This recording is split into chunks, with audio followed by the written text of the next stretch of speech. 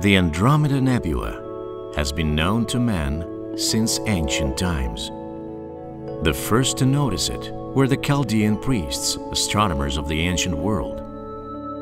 At some point in the past, the Andromeda Galaxy was the spitting image of our home, the Milky Way. But with the development of astronomy, this myth was dispelled. It turned out that the Milky Way and Andromeda belong to different subclasses of spiral galaxies, and the configuration of their arms is quite different. But nonetheless, they still have a lot in common. For example, an appetite for devouring their dwarf satellite galaxies.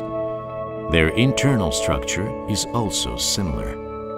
The Andromeda Galaxy, also known as M31, looks like a spiral, the lines of the arms of which being evenly dispersed around the spherical bulge, the central, bright part of the galaxy, which consists mainly of old, bright stars moving in extensive, elongated orbits.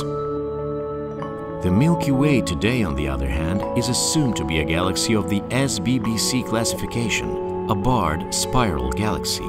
The difference between our galaxy and M31 lies precisely in the bar. This is the portion that extends from the edges of the bulge and connects it to the arms. The nucleus of the Andromeda Galaxy, like the nuclei of many other galaxies in the universe, has candidates located in them that have the potential to become supermassive black holes. Based on the results of calculations, the size of such an object could exceed that of up to 140 million times the mass of our Sun.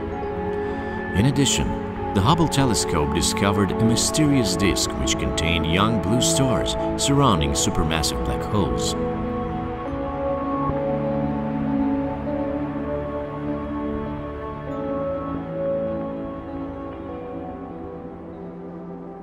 They revolve around a relativistic object in exactly the same way planetary bodies do around their stars. Astronomers are a bit puzzled by how this kind of a disk could form so close to such a huge object. According to calculations, the enormous tidal forces of supermassive black holes should limit the gas and dust clouds from coalescing and forming new stars. Well, further observations will likely provide us with clues to this mystery. According to rough estimates, the Milky Way may contain between 100 and 400 billion stars. But this is nothing compared to Andromeda, which may contain about 1 trillion. Thanks to the Hubble Space Telescope, among this trillion, scientists have learned about the presence of a very large and sparse population of hot and bright stars. Hot young stars tend to appear blue. However, the blue stars found in the Andromeda Galaxy appear to be growing old, more like the Sun, stars that have burned out their inner layers and are revealing their hot blue cores. They are scattered all across the center of the galaxy and are the brightest in the ultraviolet range. Besides that, there are other interesting objects located in the core of M31. Along these lines, a double or a binary cluster of stars was discovered in the center of Andromeda Galaxy.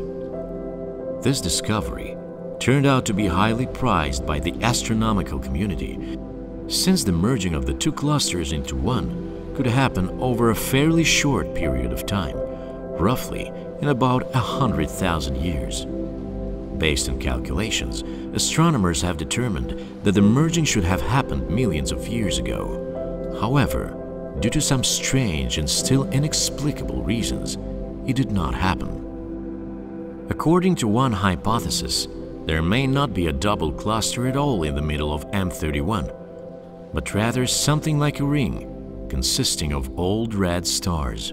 The ring might look like two clusters, because when observing, we only see the stars from the opposite side.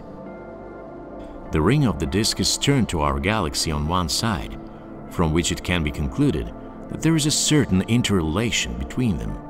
When studying the center of the Andromeda Galaxy using the XMM Newton telescope, a group of astronomers also discovered 63 discrete sources with X-ray emissions.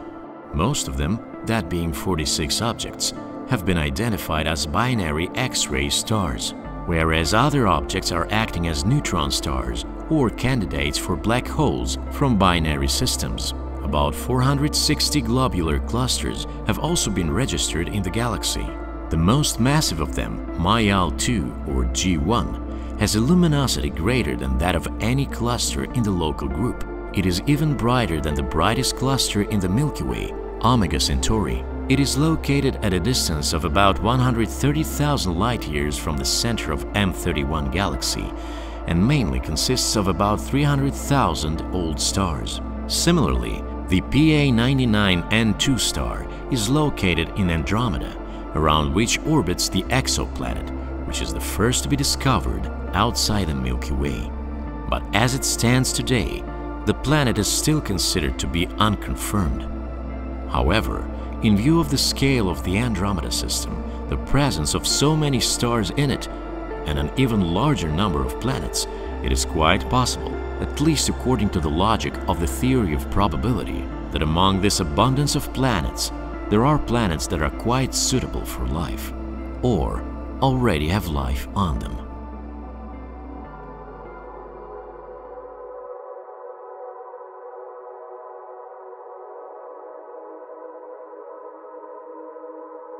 After hundreds of thousands of years, we will be able to see everything much better, given the fact that a collision of the Andromeda Galaxy and the Milky Way is inevitable.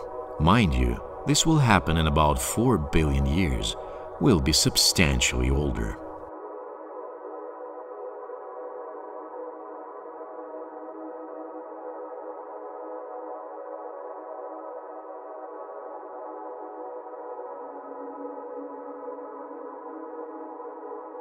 Well, we tried to put together all the most interesting facts about our celestial neighbor. If you want to find the Andromeda Galaxy in the night sky, then the best time to observe it is the autumn and the winter. In a dark sky out of town, it will be visible to the naked eye.